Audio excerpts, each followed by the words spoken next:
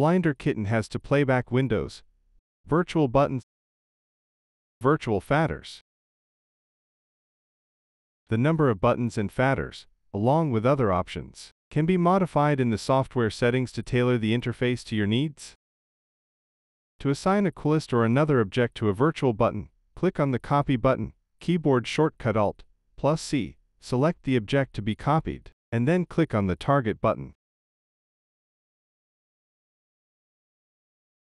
Similarly, you can copy a list to a fader by clicking on Copy, selecting the object to assign, and then clicking on a button above or below the chosen fader.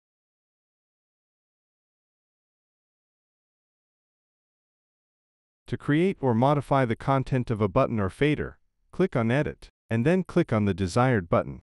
Editing a fader is done from a button in its column.